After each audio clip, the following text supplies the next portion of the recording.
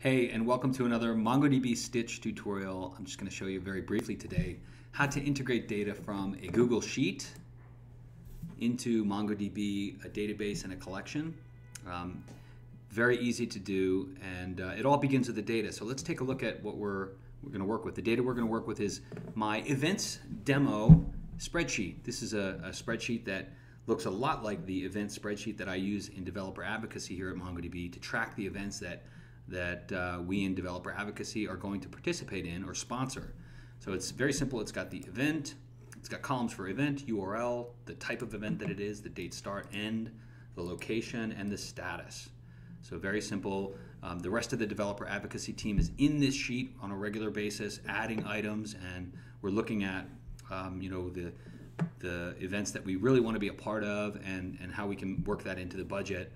And from a collaboration perspective, this is really great as a Google Sheet, because that's what Google Sheets does. It extends the capabilities of Excel and gives you that great collaboration capability. But what if I want to take this data and make it available outside of the Sheets interface? What if I want to, for example, create a // command like I did in my previous video and expose this data via a / command, maybe /events, and the rest of my company could issue a /events list and see all of the events that the developer advocacy team is going to participate in. Super valuable to extend that capability to the rest of the company, extend that visibility of data. So let's show how we might do that. Again, we start with this data. A key capability that we're going to leverage is built into Google Apps. It's a scripting engine, and Google Sheets has it. If you click on Tools and the Script Editor, it's going to bring you to a scripting IDE built right into the browser within Google Sheets. Here you have access to write functions that can automate various aspects of your work within Google Sheets. Here I've written a function. This function is called Export Events to MongoDB, and I'm just establishing variables that give me access to the individual data elements in the sheet. This is a data object that I ultimately get with all of the values of the data in each of the cells. From there, I loop through those. I loop through all the rows and all of the columns, grabbing the data elements in each cell, and I build a form object. This is a JSON object that has key value pairs for each of the cell items. And essentially, this is a column and this is a value or a cell. So then, once I've got that object, I'm going to send it to somewhere via a post, via an HTTP post. And the way I'm going to do that is, well, first I'm going to verify that I have a description so that it's not a null row. Then I'm going to use this class. This is a cool class built into the Google Apps scripting engine. It's a class called URL Fetch App, and it's very much like wget or curl, where you would send data over an HTTP request. And there's a method on that class called fetch, and that's really what we're doing here. We're sending data to this URL. Now this really long URL it's a MongoDB Stitch service that I created. It's an HTTP service with a webhook, an incoming webhook, and the webhook happens to be called import. So I'm sending an HTTP post with the data object, and then I'm getting back an object ID that I inserted into the database, and then what I do is I create a cell with the value of the document ID, the object ID that was inserted. And if we come back here and I slide to the right a little bit, you can see that event ID. So this is an object ID that's correlated to the document for this individual row. So that's pretty simple. We looked at the script that actually packages up this data and issues a post to MongoDB. Let's look at the Stitch side of things. So here I'm in MongoDB Stitch. I've created a Stitch app. Within that Stitch app, I've created a service, and then I've created this is an HTTP service with a webhook. Now, webhooks look like this. You have the settings for your webhook, and with each webhook, you get a publicly addressable URL. This is how you're going to communicate with this webhook. You're going to send data to this URL, and this should look pretty familiar. You should see it over in the scripts. This is the exact same URL that we have in our script. So when we send data to this, when we send a post, an HTTP post, it's going to execute this function. And this function is relatively simple. It's 11 lines.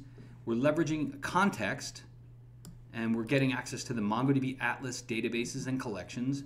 And specifically, we're going to get access to a database called events and a collection within that database called events as well.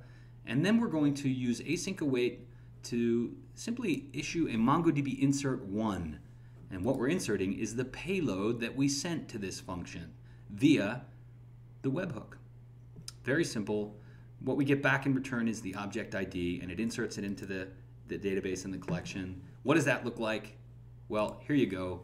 We've got access to our cluster from within MongoDB Atlas, and I'm in the collection viewer. This is my events database and my events collection, and here you see for every row we have a document, an object that has key value pairs for each of the cells. There you have it. That's going from sheets through scripts into an HTTP service in Stitch all the way into a database and a collection.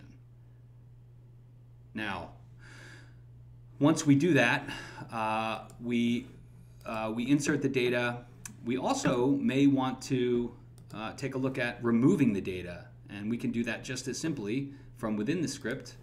We can leverage another function that's called remove events, and we simply call another webhook called remove. And here I created that in the same service. I created a new webhook called remove, and instead of an insert 1, I issue a delete 1. Very simply, I just delete it and send back the text deleted. Now, that's how that works from the Stitch side. If we come back to the script, how do these functions get referenced? How do they get executed? Here we have the remove, and we have the export.